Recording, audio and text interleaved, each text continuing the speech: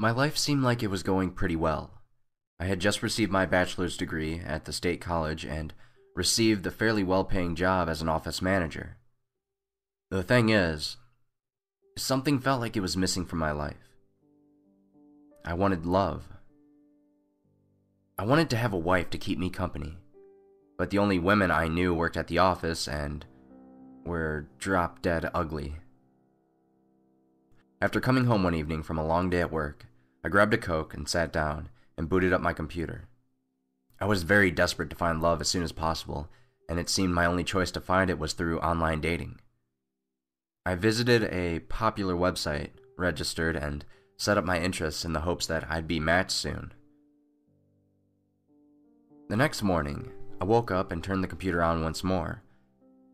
I noticed that there was only a total of 2 matches, and strangely enough, one of the 2 was a drop-dead ugly coworker of mine. The other had no profile picture, but the name was unfamiliar.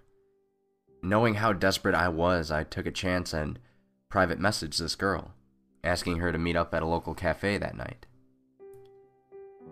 The person replied back about 3 minutes later, saying okay.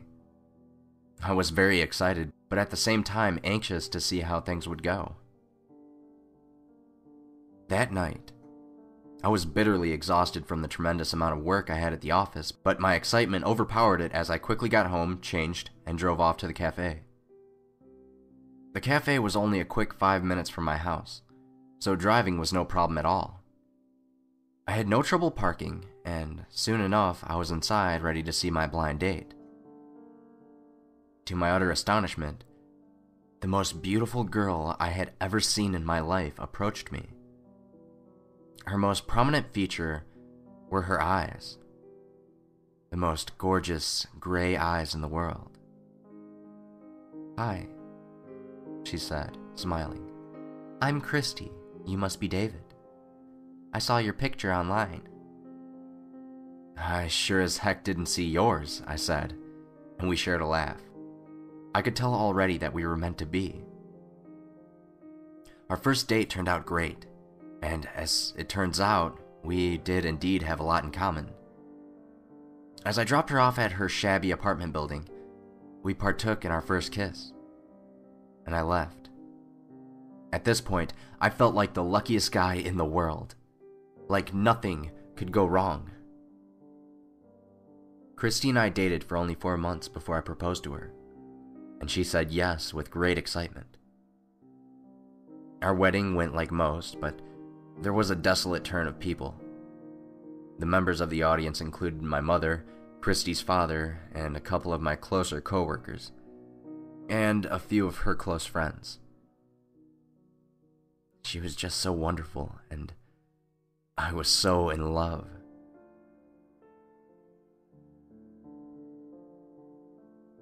That night, I lost my virginity with her, but luckily, she didn't get pregnant, because having a child this early on in our marriage wouldn't be too good. I wasn't financially able to afford a honeymoon, but she thought it was alright, and being with each other was all that mattered. She was just so nice like that. In place of that, I helped her move her things into my humble home, where we would be living together. Our life together was going so nicely, and we were the perfect team.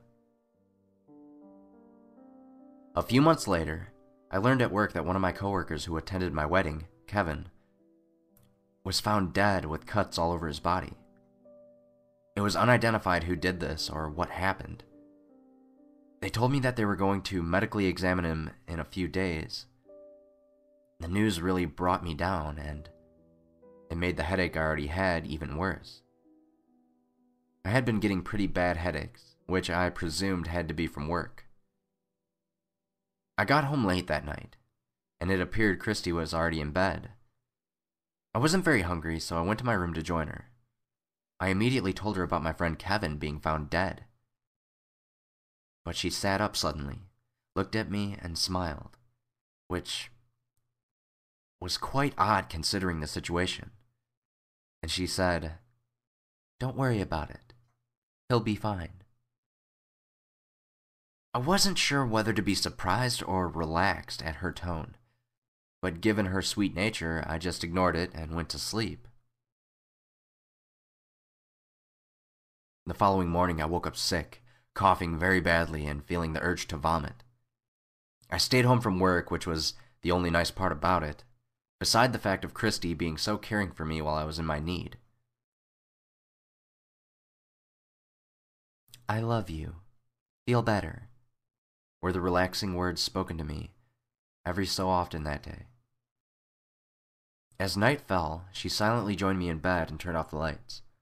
About 30 minutes in, I was having trouble sleeping. I wrapped my arm around Christy in an attempt to hold her, but just then my hand froze. I just couldn't move. Her skin was cold as ice. "Christy, are you all right?" I asked, but she didn't respond. I turned her over to reveal my wife, but the most horrific way I could imagine her. I screamed as loud as I possibly could and shoved her away from me and bolted for the bathroom.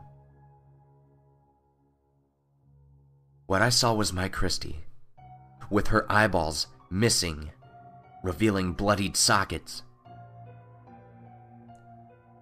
Skin covered in veins and droopy, and pale white skin.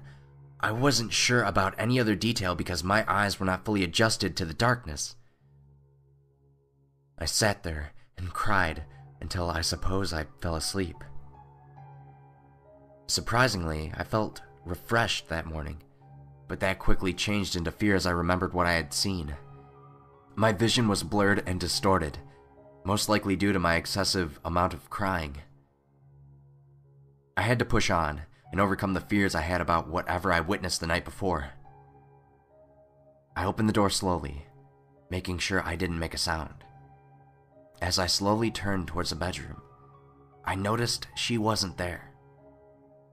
I heard something coming from the kitchen, metal banging together.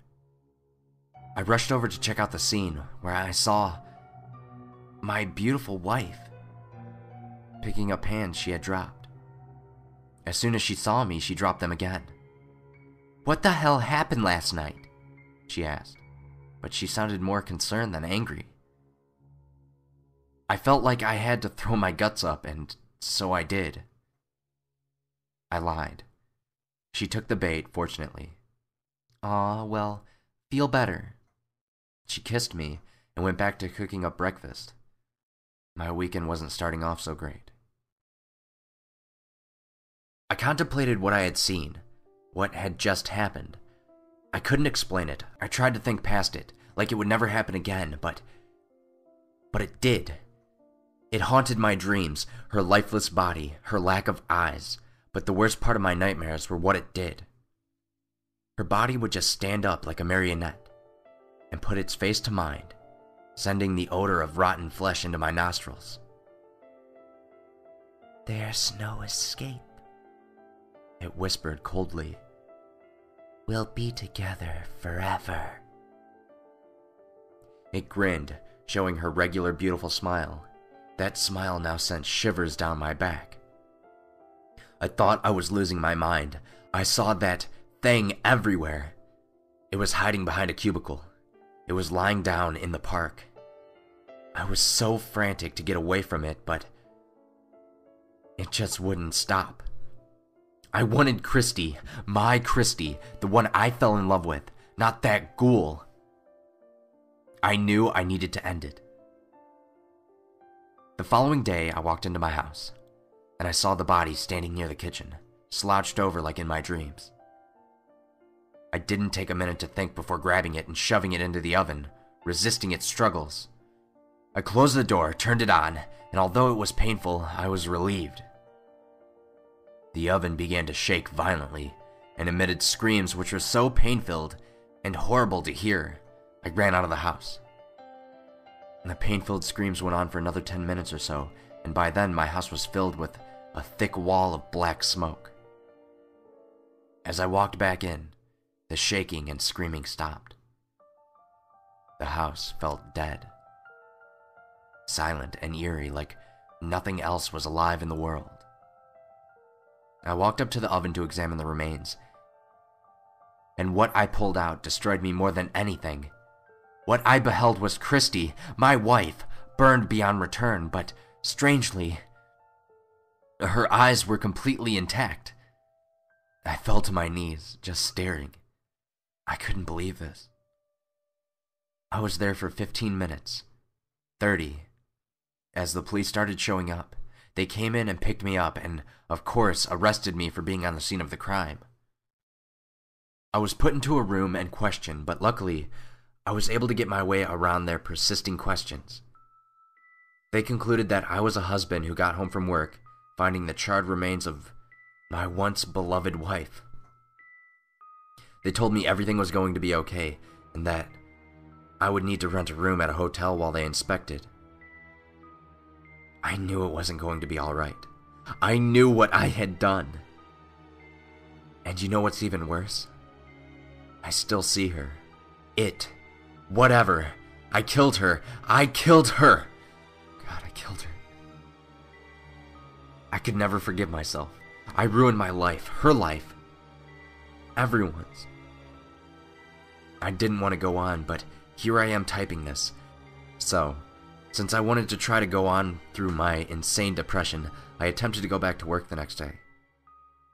As I pulled in and approached the doors, I noticed that there was yellow caution tape in front, with a small note stuck to the door reading, "Building has been condemned from operations until later notice due to chemical exposure creating hazardous working conditions. State Department of Health." I felt chills run down my spine as I read that note. Not knowing what this would mean, I decided that I needed to get this checked out. I got to my car and sped down the road straight to my doctor. I neared his office and threw open the door, revealing that I was the only client there. A nurse escorted me to him, and I asked him if he could test my body for chemical intake. He said yes and agreed to it. Shortly after, he diagnosed me a disorder caused by the inhalation of a certain chemical. Trembling. I pleaded for him to read the side effects included with the inhalation. He read them to me.